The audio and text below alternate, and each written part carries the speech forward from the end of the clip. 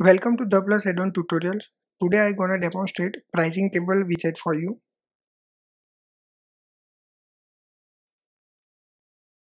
First of all, in the pricing table, in the content tab, you have options for the layout. It will be a default styling. You have the three style options. Then you have the title section options. In the title sections, you have the styling option. Currently we have just one style. Then you have the title text option. You can add the subtitle as well.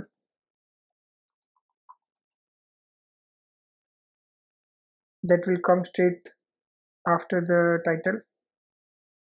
Then you have the option for the icon. You can put the icon image or SVG on the top. You already have a built-in SVG options, so there will be a look something like this. You have all the stylings options for this SVG as well, or you can put the icon. In the icon you also have lots of options available from Font Awesome and from Icons Mine.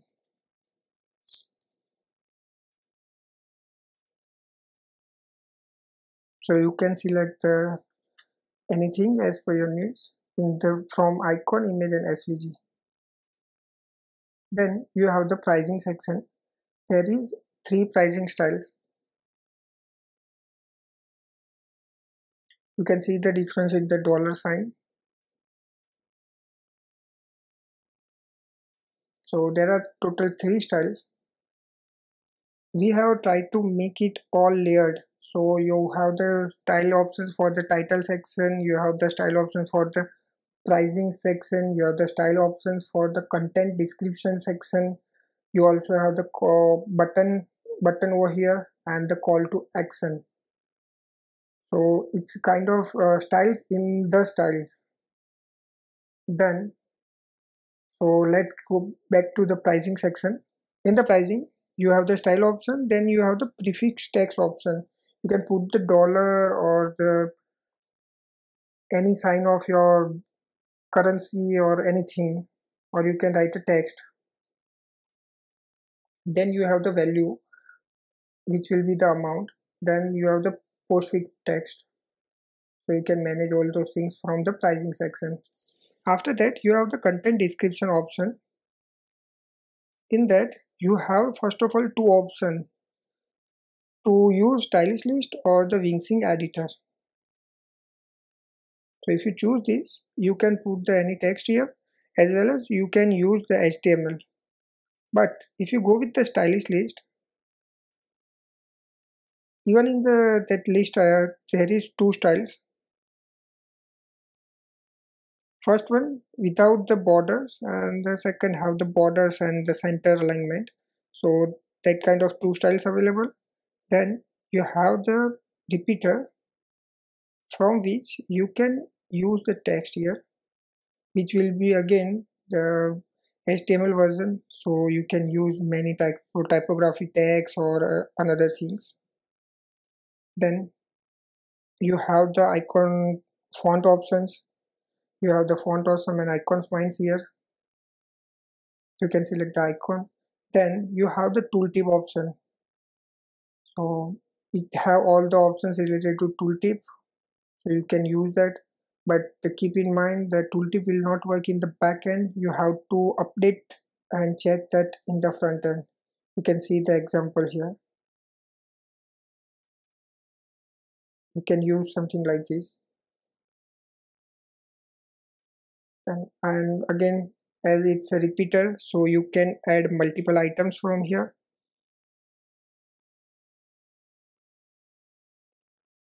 In this particular style, there is option to hide and hide another options. For example, it will by default show three options, and when you click on this it will show more.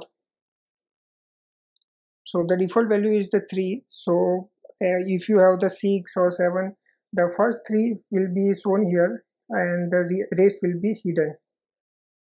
You can change the text for the both expand section title and the shrink section title. Then you have the button options. You can turn it on or off. You have the three styles available. There is the text option.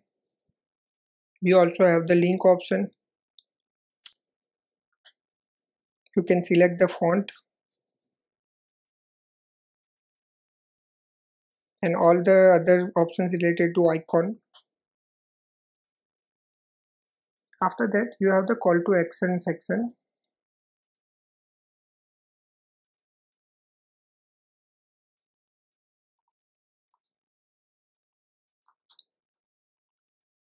So you can add any other text or call to action text from here, which will be displayed under the button section.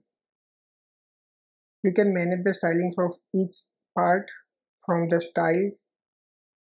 There is the icon style options available. So this will be for the, you have the icon size option, icon width options. You also have the icon color for the normal situation and for the hover situation. You also have the background color option, border radius, box shadow options available here. Then for the title, you have the typography options.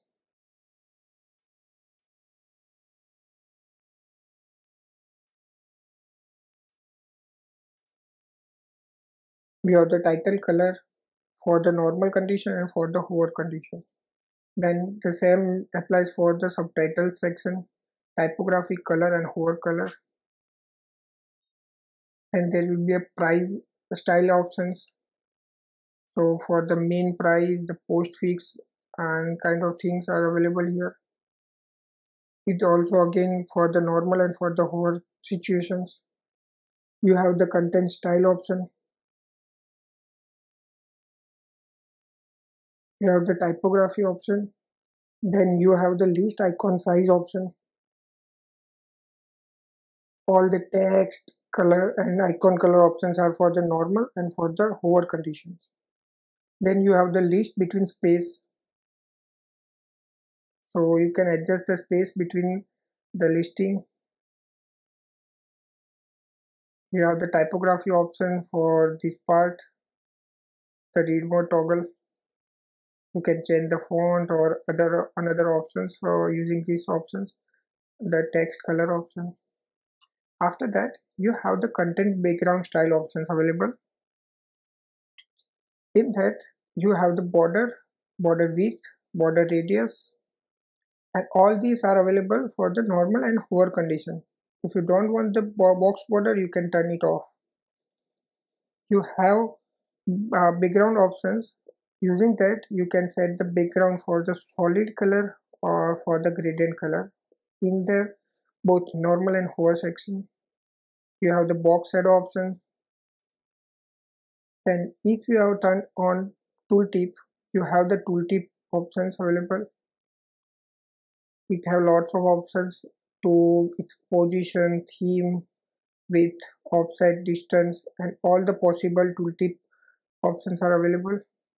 If you want to know more about tooltip option, you can check it out our another video which is available in our channel. You have the tooltip style options. Then you have the button style option.